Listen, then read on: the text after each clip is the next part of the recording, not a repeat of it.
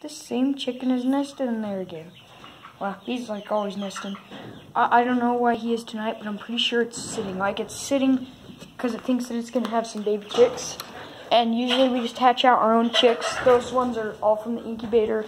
The ones that aren't orange and red like those ones, they were in the incubator. Yeah, we incubated them. Because if these guys, see this chicken just sitting right here? If it sits and tries to hatch out its own eggs, then usually it might have 15 eggs under it, and only 3 or 4 will hatch. With our incubator, usually we have like 60 eggs in there, and 50 of them will hatch. So it's a much better way of hatching them because we get so many more chicks, and our hatch rate is so much higher. And they will sit here sometimes until the eggs will hatch.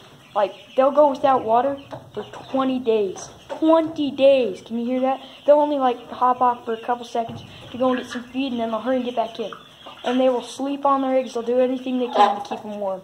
See these guys? Totally. Chickens would totally rather roost than sit.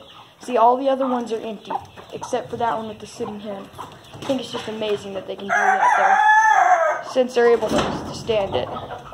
Hey! Quit making a racket. I see you over there. I'm trying to talk here. Quit being an interrupting chicken, or else. Alright, see you guys later. Smash like, subscribe. Bye.